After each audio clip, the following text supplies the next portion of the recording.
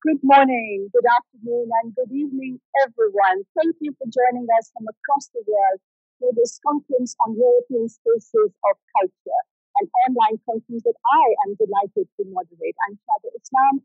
I'm an EU commentator, independent analyst based here in Brussels, and I'll be moderating this conversation on taking EU cultural relations to the next level. We will be looking at the achievements of the preparatory action, which brought together 6 pilot projects from across the world in Mongolia, Sri Lanka, Ethiopia, USA, and the regions of West Africa and Central America, European Spaces of Culture. So what have these innovative models of cultural collaboration identified? How do these projects contribute to delivering the EU strategy on international cultural relations? What are the innovative collaborative models that have been explored and identified? And how does its new spirit of dialogue actually work in practice? The project is implemented by EUNIC, the EU National Institute for Culture, in collaboration with the European External Action Service and the European Commission's Director General for Education, Youth, Sport and Culture. Once again, welcome to this interesting and informative day with me, Shada Islam. Some housekeeping rules for you. The conference has 3 main parts. There's an opening panel that I will be moderating that will bring together collaborators with EUNIC and project leaders and experts to talk about how to take this conversation on EU cultural relations to the next level. There will then be a sync session that is 4 parallel sub-panels on 4 different topics, and you can choose on the spot which one of these you really want to follow. Cultural relations and sustainability will be one session. Cultural relations and digital innovation will be another. The third one is cultural relations and peace and stability. And the final one, the fourth one, is cultural relations and cultural rights and freedom of expression. The closing panel will look at the role of culture in the future of the EU's external action. The opening and closing panel will have interpretation in French. To follow the program in French, you can enter stage 2. So you have joined the Consider platform, a virtual conference surrounding as the main stages, breakout stages, and various showrooms. So please use the opportunity offered by this format to have your own one-on-one discussions and to talk to each other as well virtually. We are in a virtual world, but let's make the best of it. Because all of you are joining from across the world for this online session, and I'm here in Brussels. So a word of welcome. It's now my pleasure and my delight to turn the screen over to Guzmán, who's Director of Cultural and Scientific Relations of the Spanish Agency for International Development Cooperation and Vice President of EUNIC. So, Guzmán, the screen is yours. Well, thank you very much. Good morning to all of you from Madrid. Good afternoon to those of you who are watching us from other parts of the world. Dear colleagues from around the world, dear Director General Themis Christophidou, dear Secretary General Stefano Sanino, members of European Parliament, Sabine Verheyen and Salima Dembu. On behalf of EUNIC, I'm pleased to welcome you to today's European Spaces of Culture conference. I am glad to address today a wide audience of European policymakers, European Parliament representatives, EU member state officials, EUNIC members, colleagues, academics, civil society, practitioners, and experts of international cultural relations and artists. Today marks the end of the first phase of the European Spaces of Culture, the preparatory action initiated by the European Parliament and implemented by EUNIC. The project that aims to test innovative collaboration models in cultural relations between European and local partners, organizations in countries outside the EU. At the heart of the project lies a new spirit of dialogue in which equality, mutual listening, and learning represent the core values that help build trust and understanding between peoples.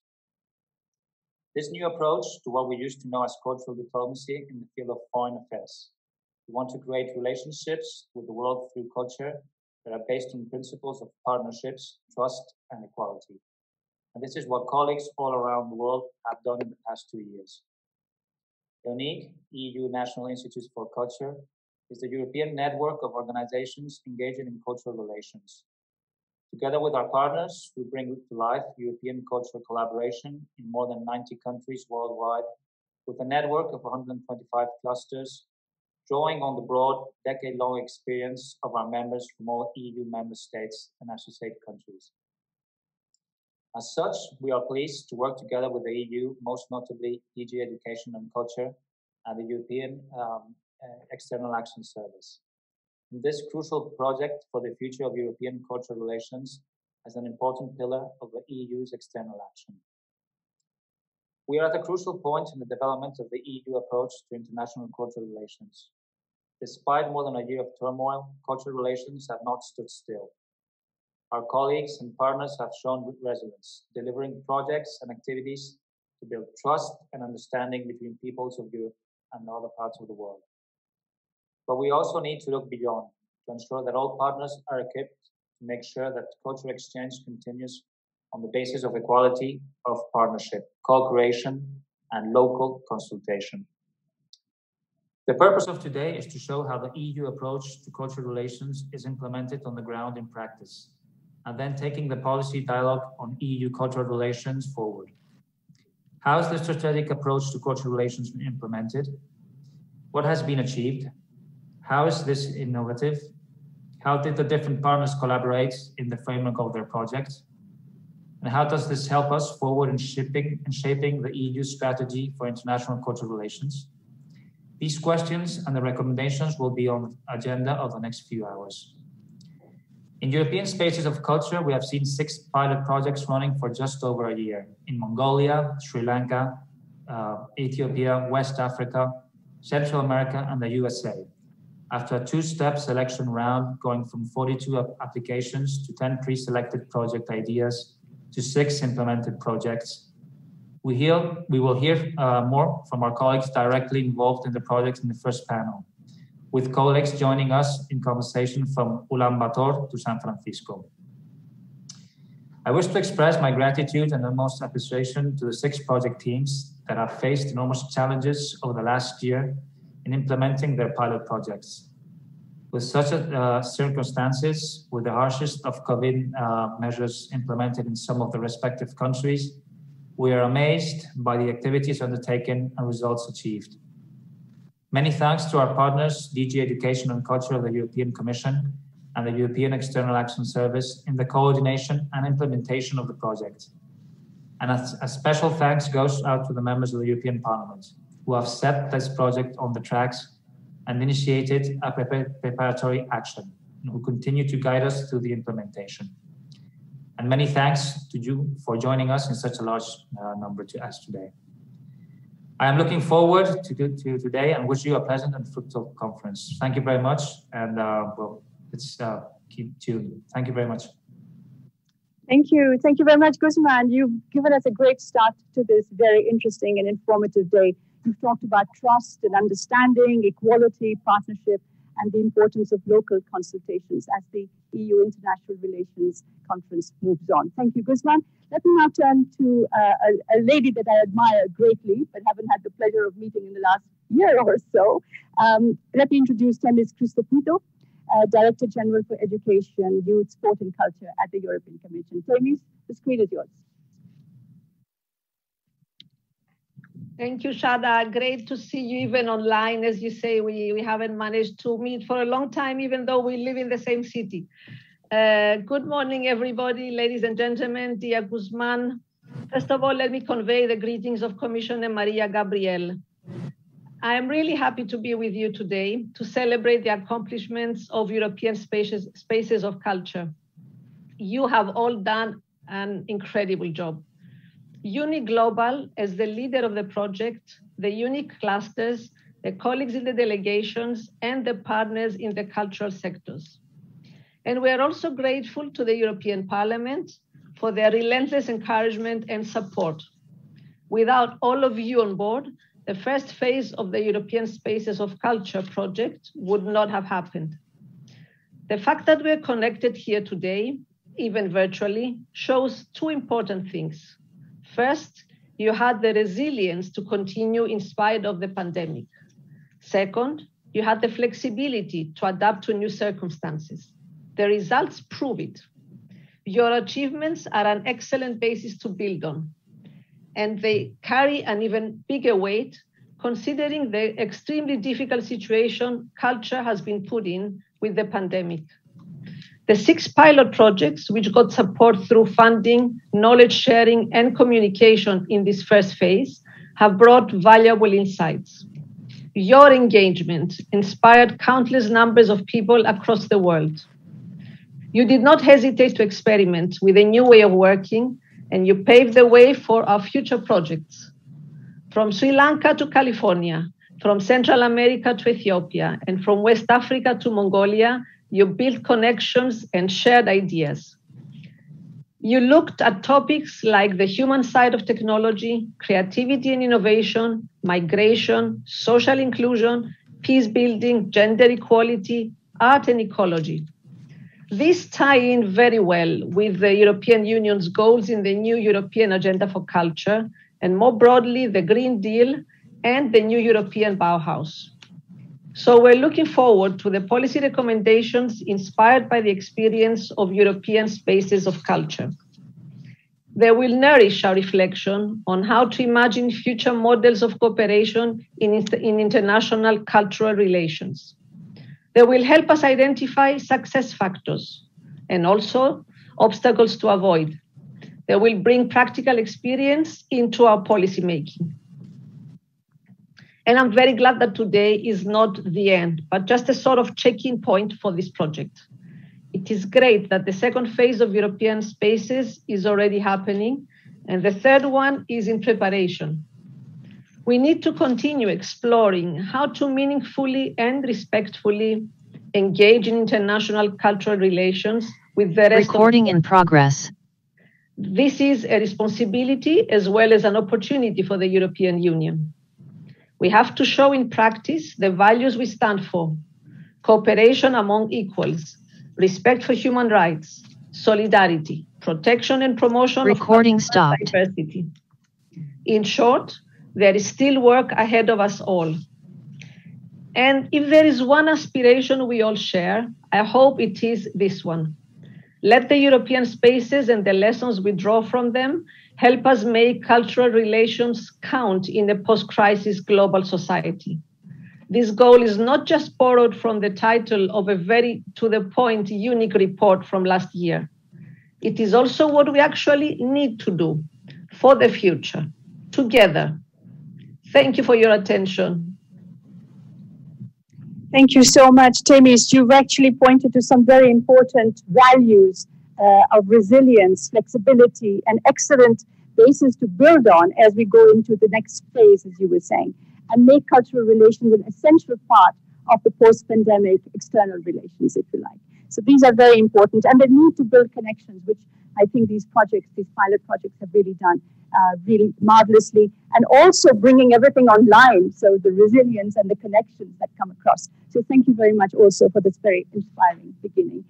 Hope to see you soon. Let me now introduce a video by Sabine Verheyen. She's a member of European Parliament and chair of the Committee on Culture. Let's have the video now. Dear ladies and gentlemen, dear friends from EUNIC, dear participants, unfortunately I could not join the event live today, but I'm honored to be able to send my greetings this way, one of the few perks of the pandemic. This conference is all about European spaces of culture. Culture is omnipresent. It is in every aspect of our lives. It is unique in every country. It distinguishes us from each other, but culture makes us special. At the same time, it connects us. Culture builds bridges between completely different societies. The European Union is the perfect example for the uniting power of culture. Cultural exchange and dialogue helped building trust and understanding between people. Although we are very different, we are still united as Europeans. So why should we focus on cultural dialogue only within the EU? This is the main idea behind European spaces of culture.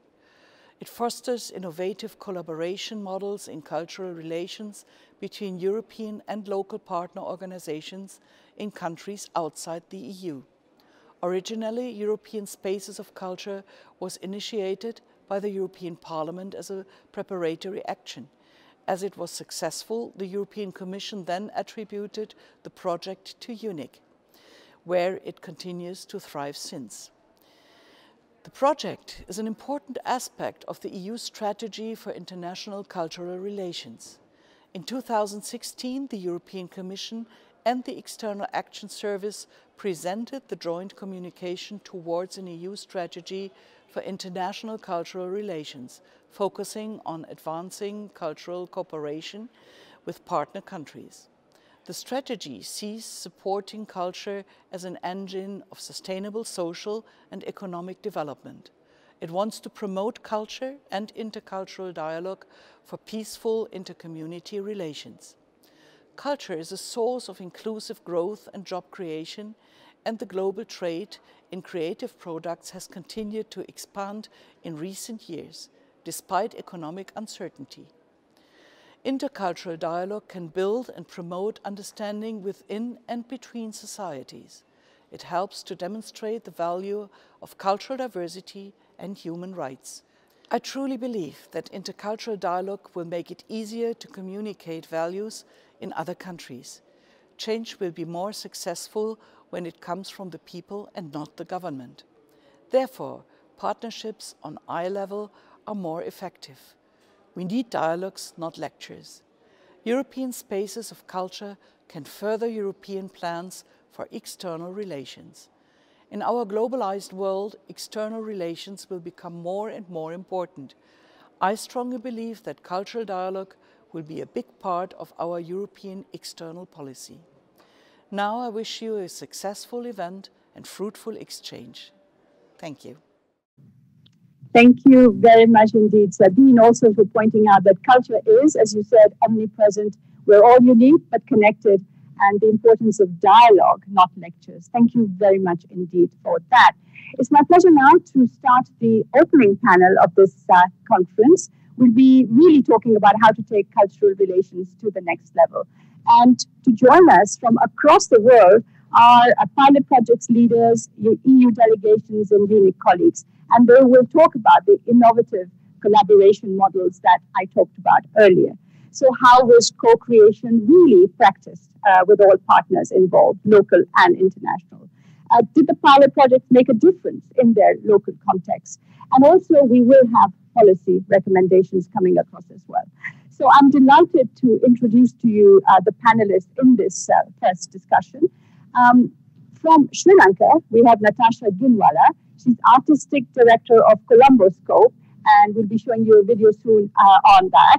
We also have Edina Bartalová. She's the Political Attaché at the EU Delegation to Mongolia, who's joining us as well. Welcome, Edina. Aleksandra, she's the Political and Press Officer at the EU Delegation to Ethiopia, who will be joining us as well. Yemisi Mokuolu, she's Hatch Africa and a jury member of the European Spaces of Culture. And last but not least, Julia Sattler, independent expert and author of policy recommendations that we would be putting forward to you.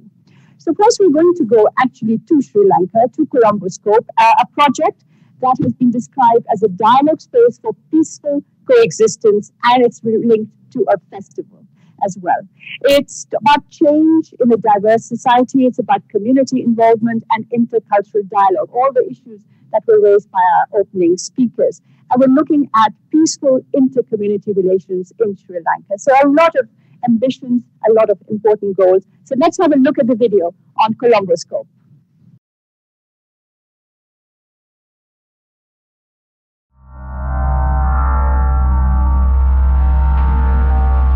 EUNIC's European Houses of Culture grant has enabled the interdisciplinary initiative Foal Media Collective to organize artistic exchanges between cultural practitioners from Europe and South Asia through a year of pandemic challenges leading up to the Colomboscope Festival. Key activities have included holding a series of professionalization workshops for artists on fair policy, exhibition logistics, spatial design, and publishing, on politics of listening, testimony building, post-war justice, led by artist and researcher Lawrence Abu Hamdan.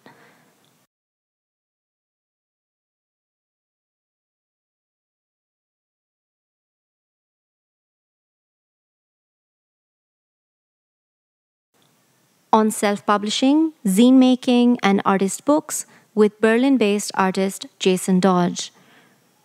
And most recently, on spoken word and multilingual poetry for creatives in lockdown by UK-based Zimbabwean poet and educator Belinda Shavi. Fold has created a distinctive visual identity, collaborated on a trilingual title font design, and built a user-friendly web interface that launches the festival's digital commissions, online radio, residencies, as well as on-site activities. The digital series Held Apart Together was launched in the early period of lockdown and curfews to release a series of social media commissions, artistic dispatches using sound, text, film, and meme culture. European and Sri Lankan artists engaged in virtual dialogues through Colomboscope's Artist Encounters, sharing insights on the process, social context, and ongoing projects to be showcased at the festival.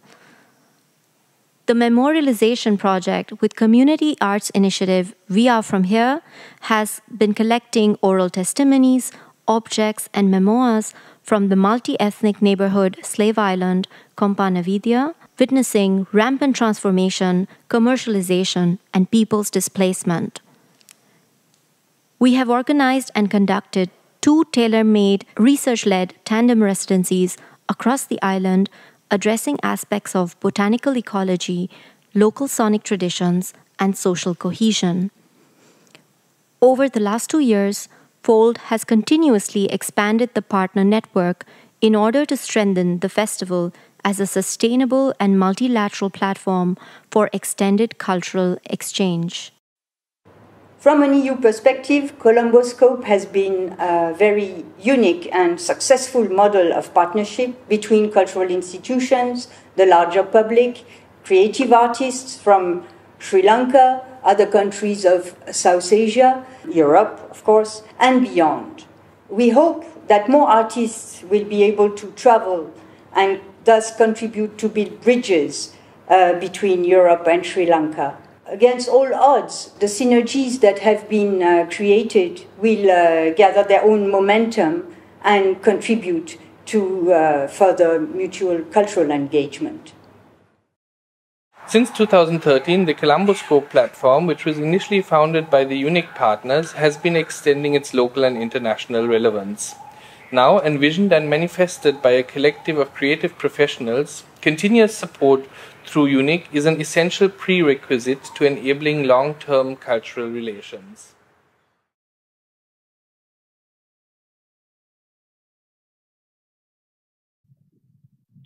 Hello, everyone. Welcome back. Welcome to the Zoom link, and thanks for joining us. Apologies once again for the technical hitch, but it's lovely when technology can get you back on your feet again and we can continue this very important panel discussion. So Natasha, you're joining us from Sri Lanka and you're going to talk about Colomboscope, the festival, right? So just give us a little bit of a context in Sri Lanka under which the Colomboscope project was developed and how it's helped to create resilience and to bring diverse communities together. The screen's yours, Natasha. Good day, everybody. Thank you so much for this invitation. And I'm speaking on behalf of our team here, so in the plural, really.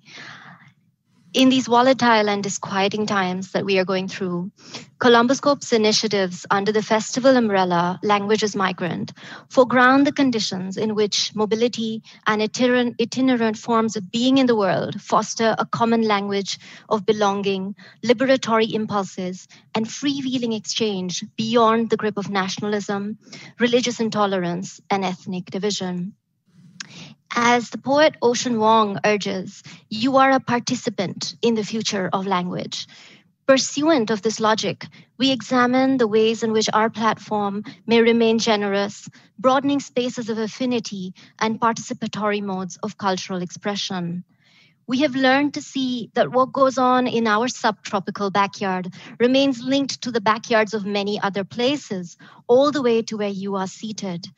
And so the encounters between a circle of artistic minds contains kernels of ideas and possibilities at multiple scales that have been disseminated carefully over the past 2 years. And this includes when we were preparing also for this major application and opportunity. The tasks of cultural institutions, especially those taking on decentralized approaches and community roles, has become even more vital since we became part of this inaugural journey of EUNIC Houses of Culture, now European Spaces of Culture. It is our firm belief that a horizontal style of working with a cross-section of cultural stakeholders in Sri Lanka and Europe has enabled the collective imagination to surge forward without fear in plotting scenarios of emancipatory and daring pathways, while also grounded in the present struggles towards social justice and trust building. For decades through the Civil War, cultural collaboration was heavily restricted and even surveilled. Hence, there is the huge responsibility to ensure that current generations here not only have formal access to the international terrains of cultural effervescence, but also that their refreshing and resilient positionalities are well reflected in global dialogues. Like this island that includes a biogeography ranging from wetlands to rainforest, we remain conscious of what it means to engage with its centuries-old diversity while conceiving livable cultural ecologies for the coming future. An aspect of Colomboscope's continued work rests on the lived experience of artists belonging to minority groups, and lasting experiences of displacement remain legible and continually narrated in the face of systemic erasure. On the question of why it makes sense to work with the EU, to interject with a biographical detail, I've been living between Europe and South Asia for the past decade.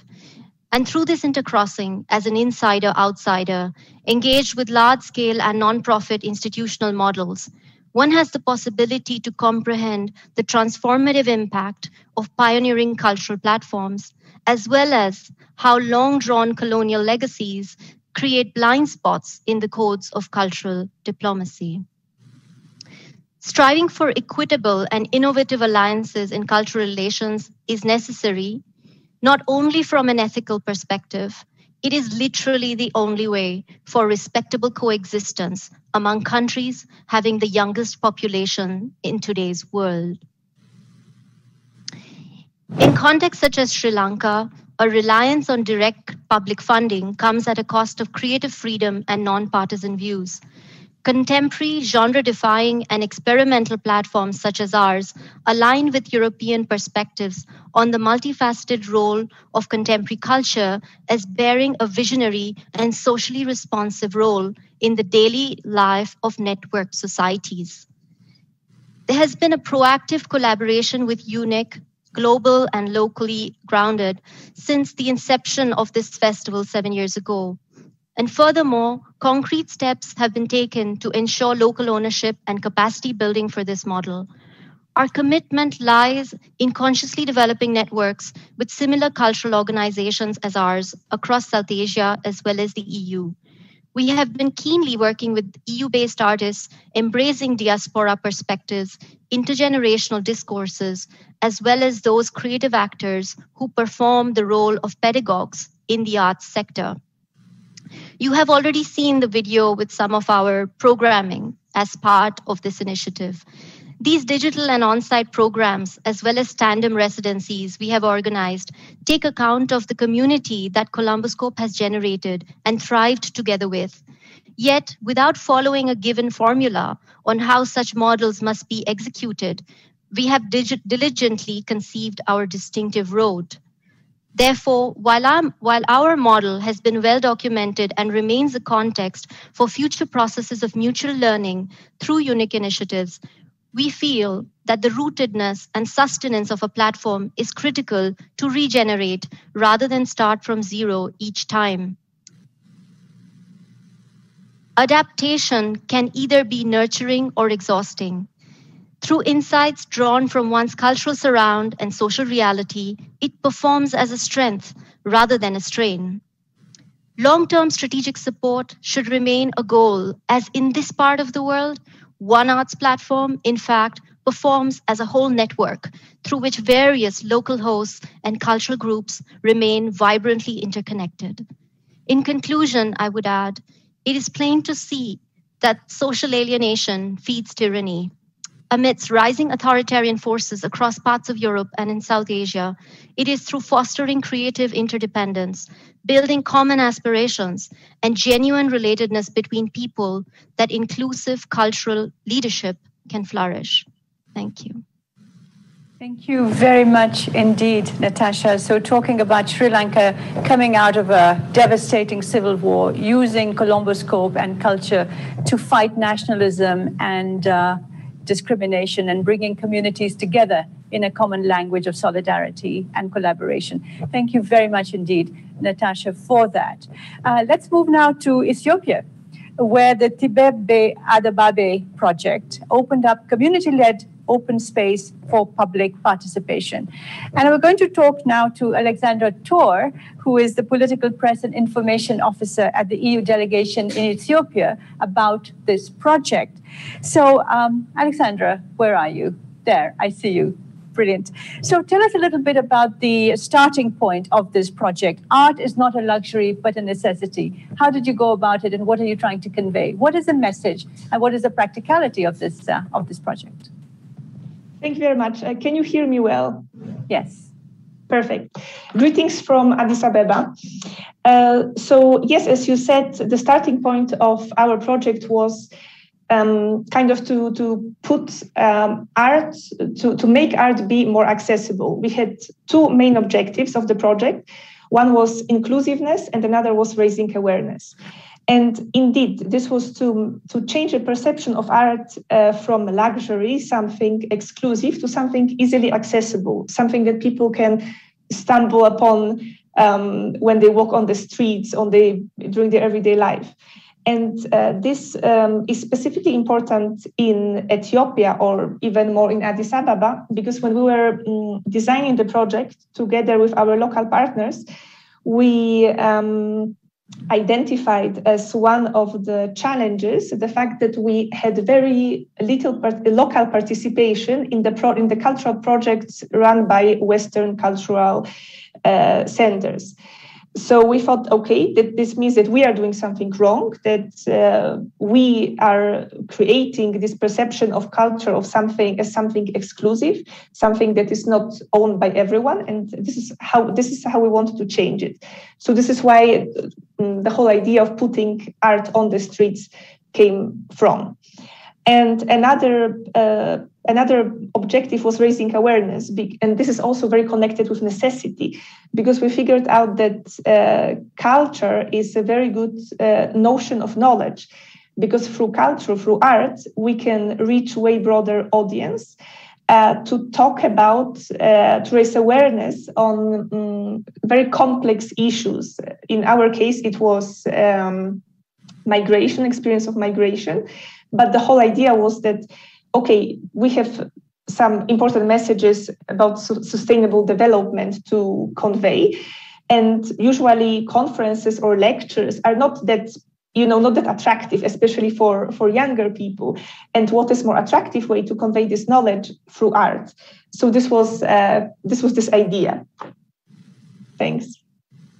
Thank you very much indeed. So I was wondering, what was the first one challenge that you faced, Aleksandra? You said it was important to make this an inclusive project rather than an exclusive one. So what was the one challenge you faced, and how did you overcome it? I mean, so basically let's talk about pre-COVID perspective. So our challenge was that most of our cultural projects were taking place inside the cultural institutes, which are usually in the buildings or behind some gates. So this is why we overcame it by putting art on the streets. That, of course, sometimes wasn't that easy, because we had to also convince the local authorities to allow that. And then, of course, the whole pandemics come as of course, we were very, very afraid how will it look like, this inclusiveness of our project, if we had to put a lot of our activities online. But in the end, it worked very well, thanks to our amazing local team who really took very strong ownership of the project and ensure that it will still be inclusive and reaching broad audience, even though a lot of activities were taking place online. Great. Thank you so much, Aleksandra. So really putting art out there in everyday life, taking it from within the hallowed halls of culture, as it were, putting it with people, bringing it into the street and giving ownership to everyone. So very important part of this project. Let's now move to the grid. And that is also very unique and unusual, and I should say inspiring, because it's a combination of technology and art, and to create a human-centered approach to technology and relevant links between the worlds of art and innovation and technology. So let's have the video now of the grid.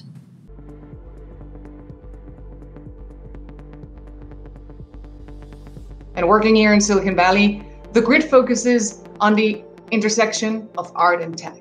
We want to bridge those two worlds. And as many of you might be able to attest to firsthand, artists and technologists, they don't always share the same reality or even language or, let's say, same understanding of the world. But we see boundless potential in bringing these two groups together to create and to innovate alongside each other and to redefine what it means to be human in this day and age. The real value of bringing us together as a cohort is something that I'm really looking forward to through this initiative. I have a lot of respect for everyone at the table here, for the work of Gray Area, for NewTech, for Codeme's work, and I think this is a really unique opportunity, to use the acronym, to bring us together and to do something that is distinct from what we are all doing individually. We do actually want to go into a process of mutual listening and learning, and into a spirit of dialogue, and then come up together with activities and initiatives that make sense in a certain environment and context. And I think this is why we can have projects like the Grid.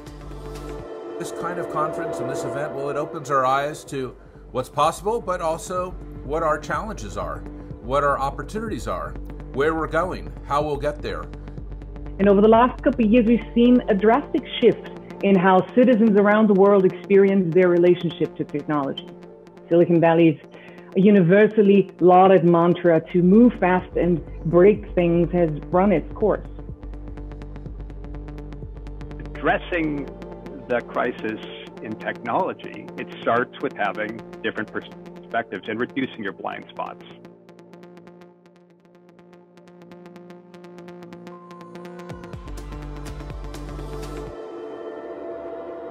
I absolutely have to become a more artistically creative policymaker.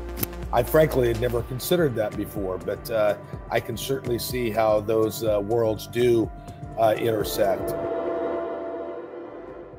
Innovation, however, needs collaboration, and the ability to identify such collaborations, to let them grow, to let them bloom is essential. And this is what the Grid does. It creates a space for this conversation. It brings together the worlds of art, policy, and technology, and it brings, frankly, together people who normally would have never met each other under any other setting.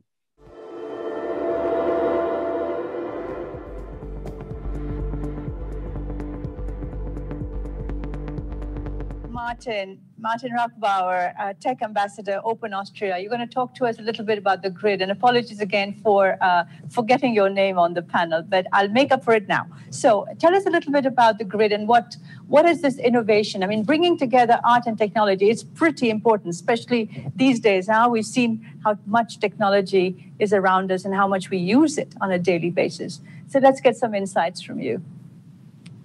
Well, thank you so much for the opportunity to talk a little bit about our project. I mean, if you think of it, if you think of the people who create these technologies around the world, they're a relatively small group of people compared to the rest of society. They're often very, very smart. They're often very male, and they are usually in some ways working on very specific problems for which they need to find solutions and that need to fit to certain business models of their startups or of their big tech companies. And so we here in Silicon Valley, we decided to launch the grid in order to bring two new groups into the equation in the development of technologies and bring artists to the table, because artists have a very different perspective. They ask different questions when it comes to technologies. And of course, policymakers at the moment on both sides of the Atlantic and around the world, in the Commission, in Brussels, in the European Parliament, but also here in DC, and even in California, there is now a frenzy of regulations that are going to shape the future course of technological development. And so we wanted to bring all these different groups together, as the EU ambassador has so aptly said. They don't usually talk to each other, but we believe that artists should have a seat at the table in these tectonic shifts that are happening at the moment. And I think at the same time, we also bring here to Silicon Valley, where so many of these groundbreaking technologies like artificial intelligence have their origins. We bring to the table here a very European perspective and empower our local partners, our local artists here in Silicon Valley that very often are not so much on the winning side when it comes to this success story of technology. Local arts organizations have often been marginalized. And we also wanted to address this issue by bringing our initiative and also our European connections here to Silicon Valley, empower our local partners and bring European policymakers, European innovation and European creativity to Silicon Valley. Okay, so as you said, it's normally a very small group of very male people. Artists are not really at the table. European, let's say, influence and role in all that's happening is important, but perhaps not really in linkages with the community you're talking about. So how's it been going? Has it been successful? Have there been pushbacks? Have you moved forward as you had anticipated, Martin? Well, it's been a huge adventure. The grid was launched in reality a little bit over a year ago. And one of the toughest things was, how do we get all these very, very different groups that all live in their silos together? How do we get technologies interested? How do we get tech companies interested? And I think in that respect, it was a huge success. Tech companies opened up their R&D labs, brought in writers, brought in artists, and also were willing to partner with us and to partner with local arts organizations. And that despite of a global pandemics, which we all experienced, of course, around the world, and technology played a huge factor in mitigating against some of the problems of the pandemic. And we were able to organize a virtual festival last year in September, Exposure, we called it, and where we brought really policymakers, artists, and technologists from Europe and Silicon Valley and other parts of the world together in a series of performances, discussions.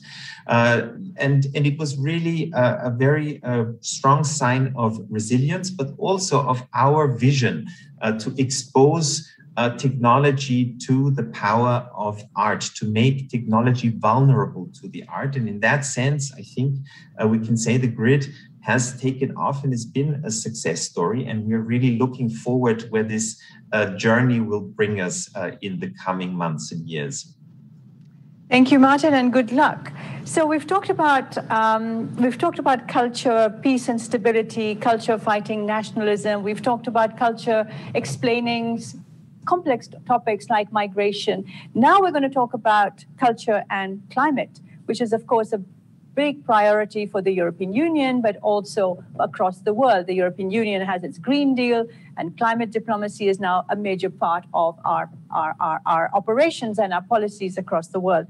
So we're going to talk about climate change and culture. And for that, we're going to go to Mongolia, and we're going to talk about the Nogun Wetar Eco Art Festival. So could we have the video, please, now? Thank you.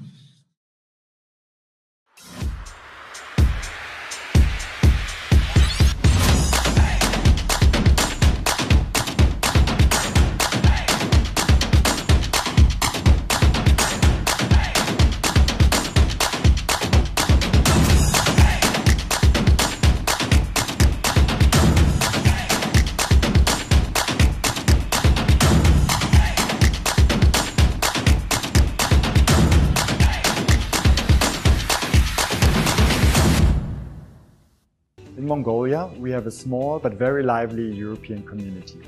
Besides the European embassies present in Ulaanbaatar, there are two cultural institutes, the Alliance Française and the Goethe Institute. The EUNIC call for project ideas, called European Spaces of Culture, required the participation of 3 European partners, the EU Delegation and Mongolian organizations. For us in Ulaanbaatar, this EUNIC call was a great chance to intensify and strengthen European cultural cooperation and the already existing collaboration with our Mongolian partners. Ногоон орц цэцэрлэгт хүрээлэн үүсгэн байгуулаад ингээд 9 жилийн ажиллаж байна. За манай энэ газар 2012 оноос хойшоо энэ хогийн цэг байсан газрыг цэвэрлээд тэгээд хог цэвэрснээс одоо борооны усаар дижигдээд энэ нуур бий болсон байгаа. Энэ газараа аль болох олон уран бүтээлчдийг оролцуулж ингэж одоо энэ фестивал олон нийтийн арга хэмжээ зохион байгуулах. За энэ эколог өөрсдийнхөө одоо амьдарч байгаа орчныхоо чанарт хүмүүс анхаарах энэ дуурайсан одоо олон нийтийн арга хэмжээ зохион байгуулж эхэлж байгаад бол би хувьдаа маш их баяртай байгаа. Ногоонбаатар эко арт фестивалийн гол санаа нь бол одоо урлагаар дүрсэг урлагаар дамжуулж олон нийтэд эрэг хандлагыг түгээх мөн одоо орчны бохирдолтой агаарын бохирдол нашны бохирдлыг бас бууруулах тэгээд одоо гэр хорооллын орчныг одоо сайжруулж дүрсэг урлагийн бүтээлүүдээр одоо чимэглэх ийм зорилго надад маш их таалагдав. Би энэ фестивалд оролцъё гэсэн хүсэлтэй өгсөн. Тэгээд энэ фестивальд оролцох гэж байгаа миний бүтээл нь бол керамик баримл жижиг баримлууд энэ бол тагтаа шуурнууд байгаа. За тагтаа шувуу бол тагтаа нь бол маш эртний одоо эртнээс бүр 5000 жилийн өмнөөс одоо цэвэр ариуны бэлэгдэл гэж одоо үзэж ирсэн ийм шувуу юм байна. За энэ өвжиж байгаа хотын хувьд бол хүмүүс донд хот төлөвчлөлтөнд экологийн болон байгаль ногоон одоо байгууламж бүтээх одоо зорилго голыг мартчихсан байдаг тийм учраас энэ гол гэдэг энэ гол оруулах зорилго тавих зорилт тавих энэхүү санаан дээр одоо дөрвөлөөд модны хэлбэртэй саксны шийд хийж байгаа маа. Тэгээд шийднийх нь хондоо сэтгний оронд салхин жингэндэг хонхнууд байрлах юм. Үүгээрээ болохоор одоо цаг үе одоогийн байдал нөхцөл байдлыг сануулах гэсэн өдрүүлэх гэсэн тийм утгаснаатай.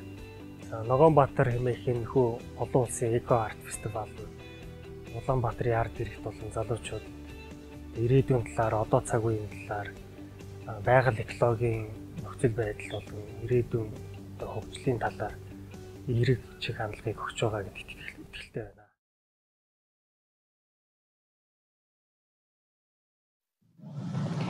Great. It's really inspiring to see so much creativity across the world. I have to say it's very moving for me sitting here in Brussels to be connected with projects and people everywhere, bringing such new ideas and making linkages that one doesn't always automatically make in our very, very siloed world, if I may say so. Thank you very much indeed. To talk about this Nogоonbaatar project, art project, Edina Bartalová is here from the EU delegation to Mongolia. I was saying, Edina, tell us a little bit about what brought the European Union into this multi-stakeholder project. What is it in it that has attracted you and inspires you? Thank you for the invitation. Very happy to be here, and greetings to all the colleagues who work on this very impressive project. Let me just start stating that we are very new. The EU is very new to Mongolia because we only established a delegation here in 2018, but we are catching up very, very quickly to an increasing number of projects. And to these projects, we want to support causes that have an impact on the pressing issues the contemporary Mongolian society is facing. And air pollution is one of these pressing issues, especially in the Ger districts of Ulaanbaatar and other cities. So in addition to the projects the EU and the member states already provide funding to, we wanted to engage with the local population on a bit of a different level. And the Nogоonbaatar project is a very creative initiative to call attention to the effects of air pollution and share best practices on a more sustainable lifestyle. And to that, there is a very simple method. Just use the common language of visual art. So I'm very glad that the audience who is following today this conference got a glimpse of how the project proved that the Ger district, which is usually covered in the darkness of smoke, can be approached from a different perspective rather than a stigma. So the project turned the district into a lively, creative, beautiful space, at the same time calling attention to the pressing issue of air pollution. And through this project, we wanted to show that the Team Europe spirit can very well support cultural activities. As it was mentioned in the video, it was thanks to 3 EU member states and their cultural institutions, as well as local institutions, local arts institutions, who found very new, very creative ways, even amid the pandemic, to make the project inclusive and connect communities and artists across continents. And Edina, how do you see the future of your collaboration on this project? Is it something that's going to keep being part of your portfolio, part of your priorities going ahead, going forward?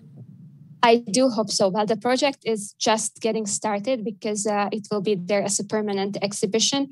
And what is very good that the local population living in these areas was included in the preparation of the art installations from the very beginning. So I really do hope that that this project can stay here in Mongolia and perhaps even move to another cities which also suffer from severe air pollution, which is a very serious health hazard. Thank you very much. I mean, so far we've looked at how the pandemic has actually, if I may say so, sparked innovation and creativity, the flexibility that Themis was talking about among all of the projects. So many have gone online or found innovative hybrid ways of proceeding, which is fantastic. So let's move on now. There are 2 other projects that we're going to showcase, European Spaces of Culture projects, and they are cross-border space for professionalization and production. So we're going to talk about Triangulo Teatro in Central America, and then Urban Cult Lab Africa in West Africa. So let's see the video now from Triangulo Teatro. Thank you.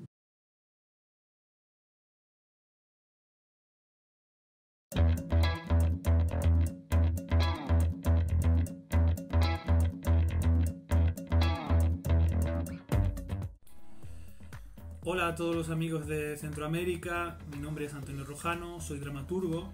Yo estoy hablando desde Madrid, desde España, con motivo de que una de mis obras, La Ciudad Oscura, ha sido seleccionada dentro de la iniciativa Triángulo Teatro. Estoy muy contento de que un texto mío pues haya cruzado el océano y que forme parte de esta iniciativa que podréis ver pronto, y pues muy contento porque el Teatro Memorias y también su director Tito Ochoa han seleccionado mi obra y que estén trabajando con ella en una versión que no solamente hable, como digo, a los españoles, sino que también hable a los vecinos de Honduras, porque es un texto que habla de la memoria, es un texto que habla de la identidad y es un texto que habla pues, bueno, de un peligro muy constante que tenemos ahora mismo, que es el auge de los nuevos fascismos, y yo creo que eso es algo históricamente también relacionado con el devenir de Centroamérica respecto al mundo político. Entonces creo que es un texto que puede dialogar con España, pero que también puede dialogar con las realidades centroamericanas, así que estoy muy contento y también para mí es una satisfacción enorme el hecho de que una obra mía pueda verse fuera de España y que pueda prestar el interés de un público muy diverso. Y porque bueno, estas actividades sigan ocurriendo y que a pesar de que estemos viviendo un mundo pandémico, pues podamos estar cerca, aunque en apariencia estemos lejos. Así que os mando un abrazo a todos y espero que estéis bien.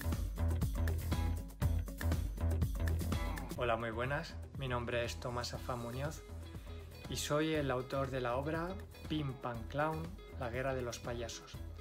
Un texto de humor que se mueve en el territorio de la comedia y que trata el tema de la guerra, pero lo hace desde la mirada de los payasos, de los clowns.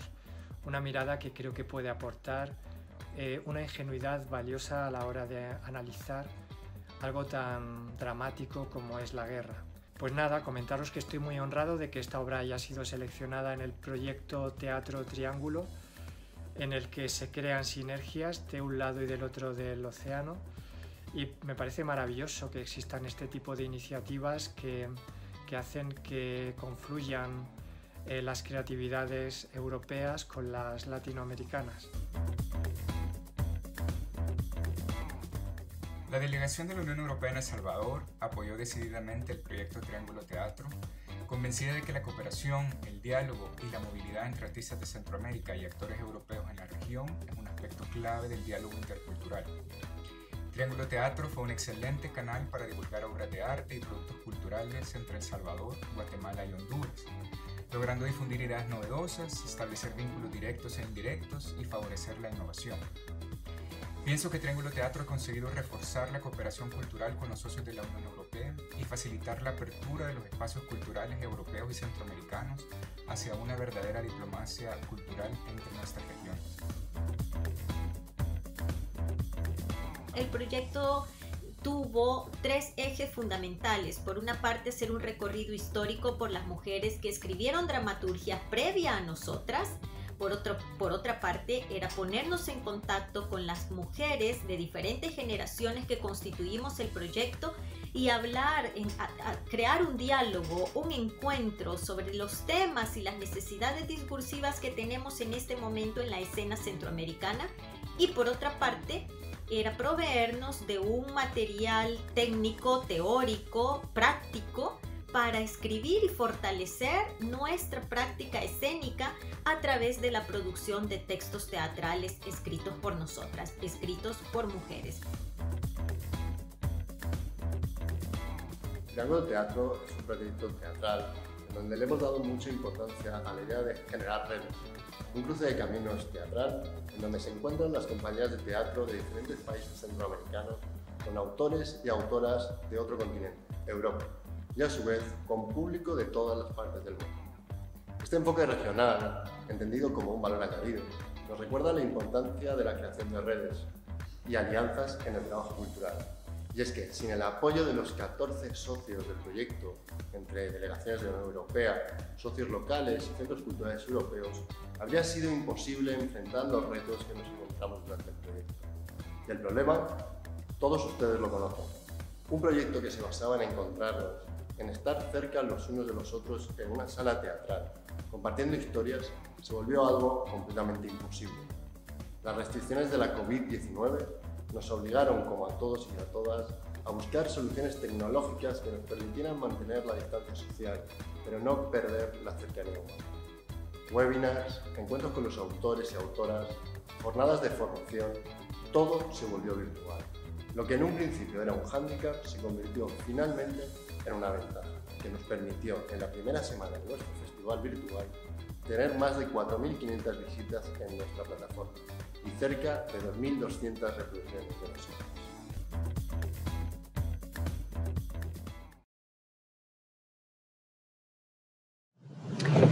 Let's watch the video now on Urban Cult Lab Africa.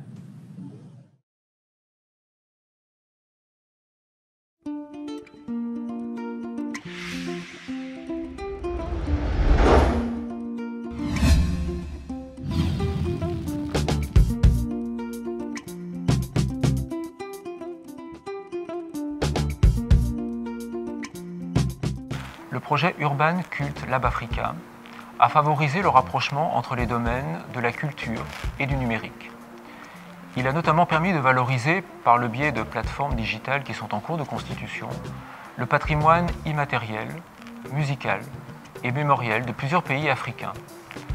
Il a enfin appuyé les dynamiques collaboratives, le métissage, les circulations culturelles et artistiques entre l'Afrique, les Caraïbes et l'Europe. Le projet Urban Cult Lab Africa a permis de renforcer le lien entre les acteurs du numérique, que sont les Fab Labs de la sous-région et les acteurs culturels, les différents acteurs culturels qui ont contribué à ce projet. Donc concrètement, il a été question en fait d'utiliser les technologies, les machines, les outils en fait de fabrication numérique que nous avons dans nos espaces respectifs pour pouvoir promouvoir la culture urbaine. Ce projet EUNIC a produit deux grands résultats pour nous. D'abord, il nous a permis de rencontrer un grand nombre d'opérateurs béninois actifs dans les secteurs du numérique, de la culture, de l'art, qui sont des domaines d'intervention privilégiés pour la coopération de Wallonie-Bruxelles et qui sont également des domaines d'intervention professionnelle très importants pour Wallonie-Bruxelles en Belgique, puisque nous avons vocation à appuyer l'entrepreneuriat culturel et les entreprises culturelles.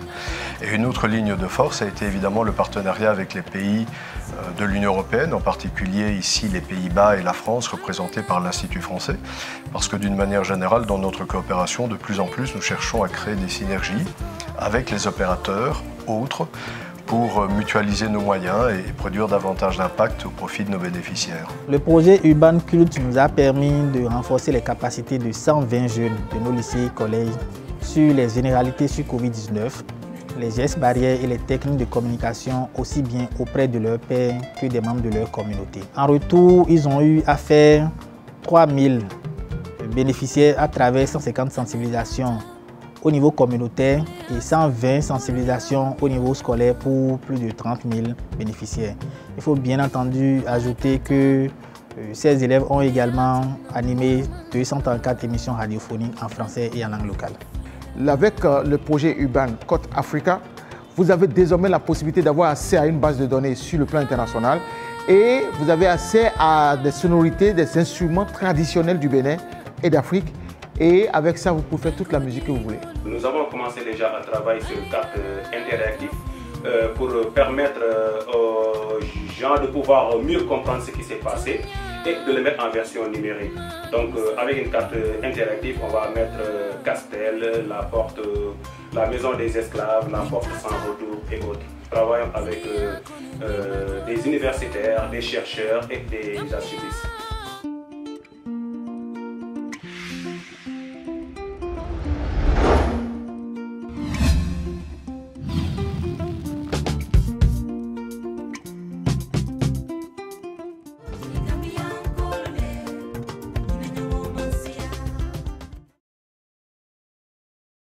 So we've just seen two very inspiring projects as well. And I'm sure all of you are just as amazed and as intrigued as I am on how in these very difficult and challenging times of the pandemic and everyone going digital and using technology, how much creativity, in fact, and new thinking has actually been sparked by the pandemic and the challenges we're living through. I'm sure all of you are as fascinated by these different projects dealing with such different priorities and concerns, climate change, peace and stability, fighting nationalism, bringing people together in very, very, let's say, polarized societies. So amazing stuff happening out there. And I feel really privileged to be part of this conversation. Let me turn now to Yemisi Mokuolu. Yemisi, you're from Hatch Africa, and you were a jury member of the European Spaces of Culture. So you had I must say, the pleasure really of going through a number of projects and then selecting a few that you thought really deserved a mention and to be brought to public attention globally. So tell us a little bit about how is it now, this triangular cooperation, if you like, that's developed between the European Union, EUNIC, and institutes of culture, and local collaborators and local consultants and local cultural organizations. What special thing does this element does this bring into, let's say, the creation of culture and cultural relations? Can you just tell me if you can hear me okay? Because I've been having some problems. I can hear you okay. Thank you so much. That's wonderful. Much. But firstly, before I answer, I just wanted to say how inspiring all those projects are. And they've absolutely taken our aspirations to a level that we couldn't even imagine. But in response, we wanted to select a range of projects that enabled us to really explore the breadth of partnership in terms of format, platform geographies, interaction, audiences, and outcomes. So not just the artistic outcome, but actually the process as well. So it's been really inspiring for us to see these projects come to pass. And, we're really, truly grateful for all of the in-country project delivery teams and the EUNIC global team, all the funders and partners that have had to pivot and respond to the call in terms of delivering in these unprecedented times that we're in. It's been really amazing. Thank you very much indeed. And when you were making your selection, was it very, very difficult, Yemisi? Was it very, very difficult to make a selection given the variety that was there and the talent that was on display? Well, it wasn't so much difficult as the fact that we wanted to select them all. So we were so impressed with, there was such a high caliber of submissions, and I think the clarity and the basically every team member seemed to wanted to provide the same change that we wanted. Once we did select the final 10, which then whittled down to the final 5, there seemed to be very shared vision amongst everybody. It was quite interesting, actually, that when we were even hothousing the ideas, there was a point where we had to change the title from Houses of Culture to Spaces of Culture to really show the spirit of inclusivity everybody shared. So the difficulty, we were able to come up with criteria in order to select the final projects, which were mostly based on technical, how we could, it was mostly based on how different they were, but a lot of the projects made it difficult for us because everyone had the same vision and they did share the same philosophy and ethos. I can imagine. Thank you very much, Yemisi. Let me turn now to Julia Sackler. So, Julia, you have first-hand experience with European Spaces of Culture, former director of Goethe Institute in Ethiopia, and also a key figure because of that in the early stages of the project.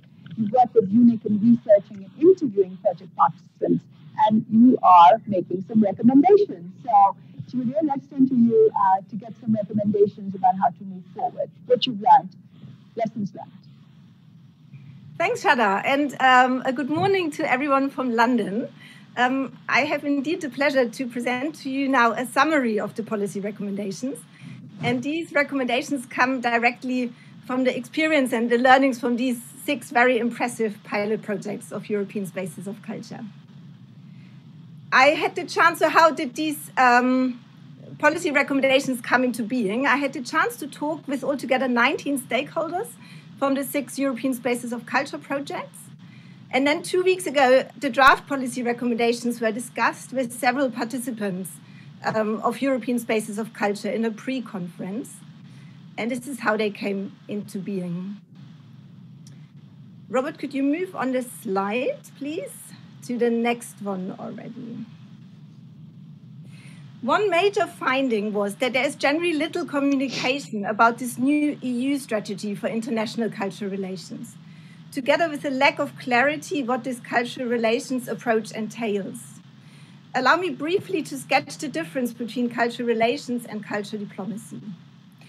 Both approaches exist alongside of each other. Both want to enable cultural encounters with the aim to reach understanding between peoples.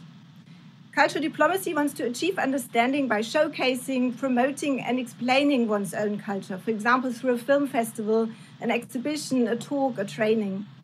That is the picture with the people clapping. They like what they see and what they experience, but there is not necessarily an exchange. In cultural diplomacy, cultural content is generally used to support specific interests, for example, foreign policy objectives, economic interests, etc. Cultural relations, in contrast, rather take place at arm's length from government. Some people even speak about the absence of government in cultural relations. Understanding is here achieved through collaboration and co-creation. Cultural content is not planned anymore somewhere in headquarters, but is deeply rooted in a local context and as a result of different partners, here European partners and local partner organizations, working together in a mutually beneficial relationship. I'm pointing out these differences because the EU strategy is on cultural relations, and my recommendations refer to this approach. The policy recommendations report lists various successes and challenges of the first cohort of European Spaces of Culture. I'm not presenting them all, but just want to highlight a few. The 6 pilot projects took place in Benin, Central America, Ethiopia, Mongolia, Sri Lanka, and USA, and they were all very different, as you have seen, with regards to topics and the models of collaboration. But I think this is already a sign of success. The fact that the teams of EU delegations, EUNIC members, and local partner organizations had the freedom and flexibility to design their projects based on local needs and opportunities. The projects received recognition. 5 of the pilot projects managed to secure substantial additional funding, between 50 and 120% of the original budget provided by EUNIC.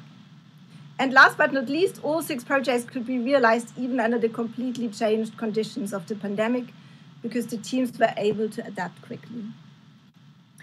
But the conversations with the different stakeholders also highlighted some challenges which should be improved for future European spaces of culture. And I think they are all connected with one overarching challenge, that these intercultural and multi-institutional big collaborations that are at the heart of every European Spaces of Culture project are by nature very complex. And that the different objectives and needs in such big collaborations need to be addressed so that there's no misunderstanding. So now coming to the policy recommendations. I've accumulated altogether 9 main policy recommendations with several corresponding recommendations to strengthen international cultural relations through European spaces of culture. Today, I would like to highlight 5 of the main recommendations. The first one is take the lead in international cultural relations. The EU, with its 27 member states, has an unprecedented network of cultural connections into civil societies worldwide and unparalleled expertise in enabling cultural encounters and exchange. If this network of knowledge, experience, and context is activated in a new model of collaboration, the EU should rightfully claim a leading role in cultural relations.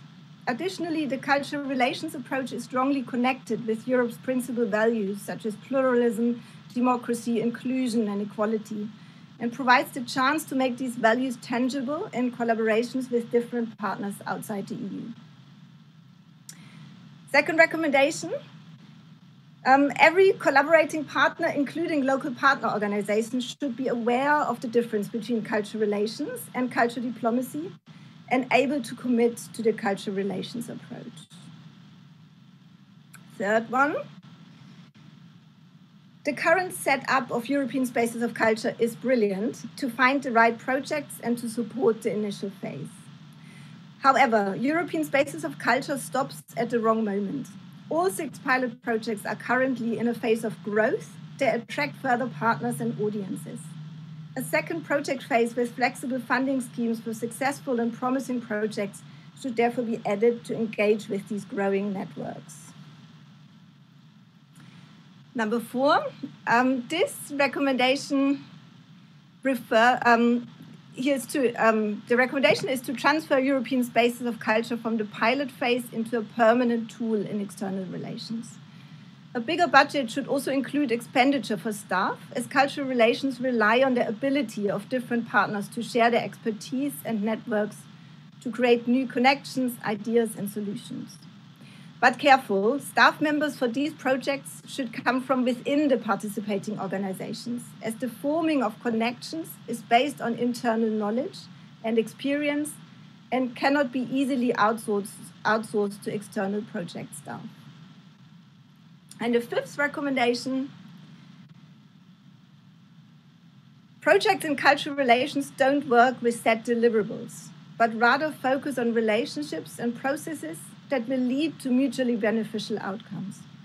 That's why new assessment criteria should be developed for European spaces of culture with regards to calls for proposals, selection methods, and project evaluations.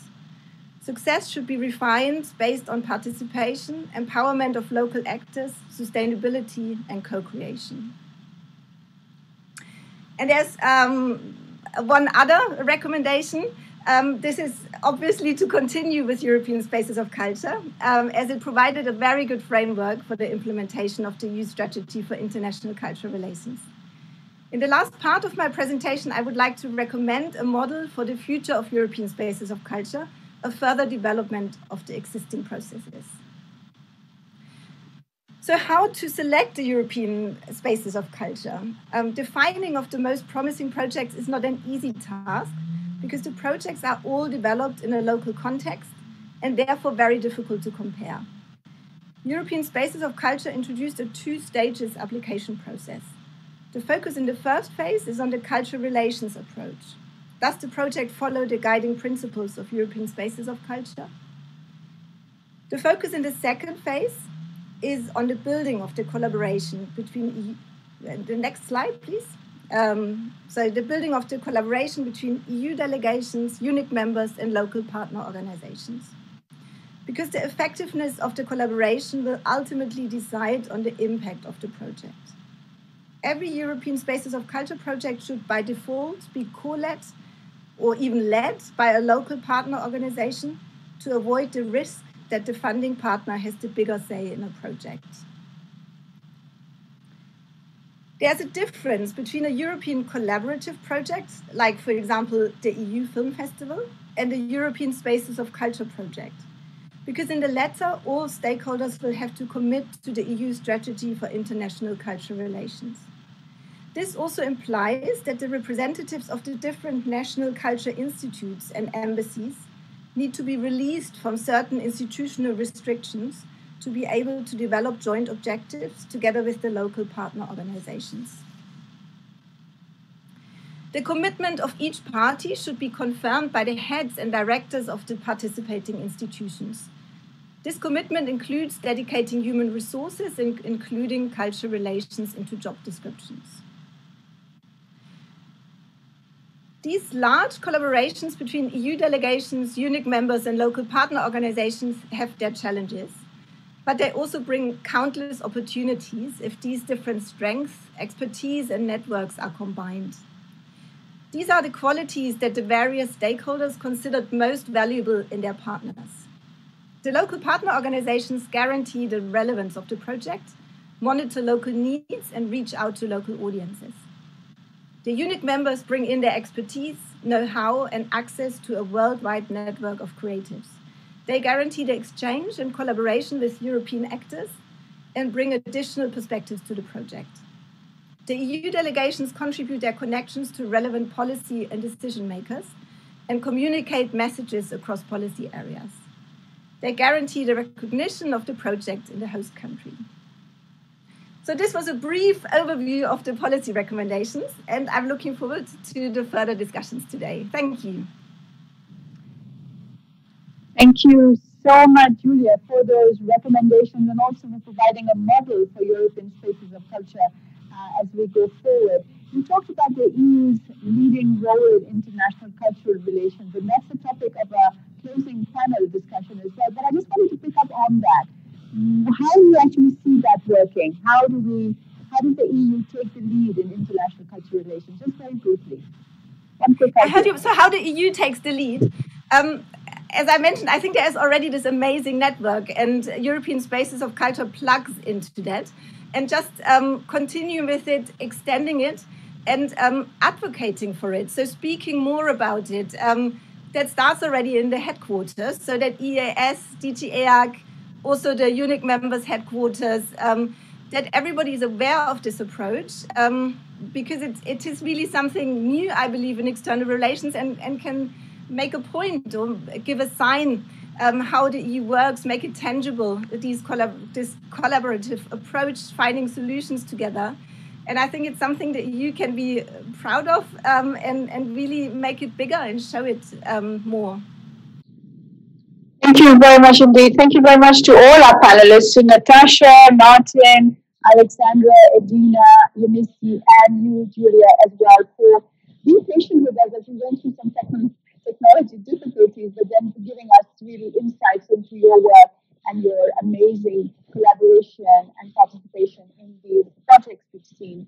So we're coming to the end of this morning session, a bit troublesome with the technology, but I think we did really well in getting everything across as we intended to.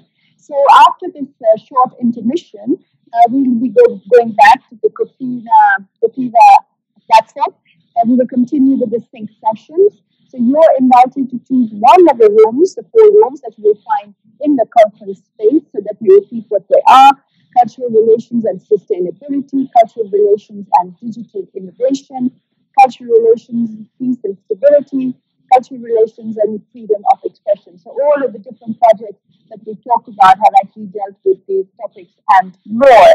So to enter a sync session, you'll have to browse through the stages and then take your break. And then I'll be moderating once again a final closing session panel on the role of culture in the future of EU external relations. So now be sure also to have a look at the virtual exhibition space that features more impressions of the European Spaces of Culture project that we have seen so far, and you can find that in the showrooms of the conference platform. And last but not least, take a short break and enjoy this short impression of the Tibet-Be Adababe project in Ethiopia. We'll be showing the video here. So grab a cup of coffee, a glass of water, some tea, sit down and have a look at this wonderful video, and then go around and have a look at the exhibition. Thank you all very much indeed for taking part in this first session. It's been really, really wonderful, and as I said, really inspiring to take part, even if it's virtually, in such a conversation, and to meet all our panelists online. Thank you very much indeed. See you soon. Have a good day.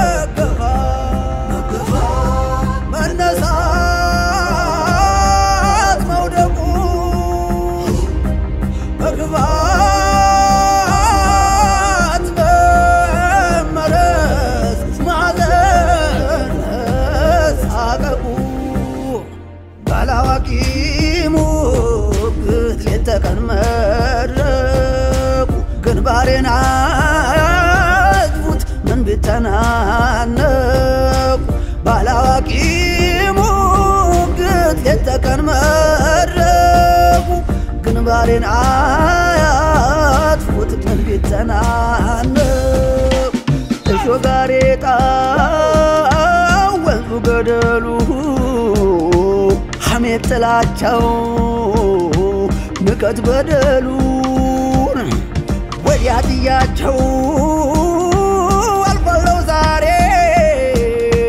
መለፋደዱን አያውቅም ዘሬ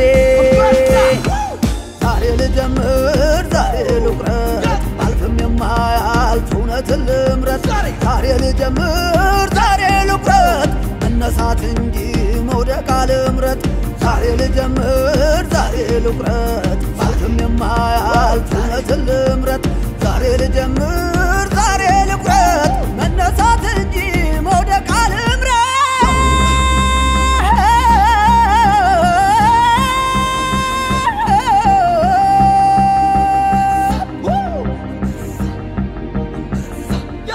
ልቤ ቢሰብሩ መርታት ተጠገን ጽናትን ደርብ ብርቱን ተገን በጥልቅናው ጋር እኔው ከኔ ጋር ለነገ ፍሬ ዛሬን እንትጋ ያልፋል ይከዝመው የችግር ሰደድ በኑ ይጠፋል ስለ ሰው መንደድ ከግርግሩ ከማሰብ ለራስ ትሞና ከለል ሰው ራስ ማስተዋል ራስ መቃኘት ራስን መግረፍ ራስ ለማግኘት ራስን መግረፍ ራስ ለማግኘት ራስን መግረፍ ራስ ለማግኘት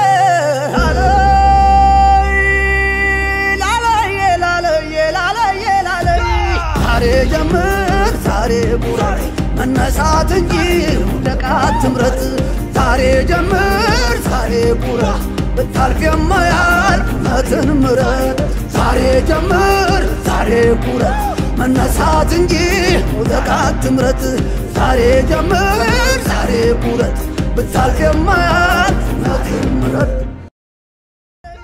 ዛሬ ጀምር ዛሬ ቁረጥ መነሳት እንጂ ውደቃት ትምረት ዛሬ ጀምር ዛሬ ቁረጥ ብታልፍ የማያልፍ እውነትን ምረት ዛሬ ጀምር ዛሬ ቁረጥ መነሳት እንጂ ውደቃት ትምረት ዛሬ ጀምር ዛሬ ቁረጥ ብታልፍ የማያልፍ እውነትን ምረት ዛሬ ጀምር ዛሬ ቁረጥ መነሳት እንጂ ውደቃት ትምረት ዛሬ ጀምር ዛሬ ቁረጥ ብታልፍ የማያልፍ እውነትን ምረት ዛሬ ጀምር ዛሬ ኩረት መነሳት እንጂ ውደቃት ትምረት ዛሬ ጀምር ዛሬ ኩረት ብታልፍ የማያልፍ ናት ምረት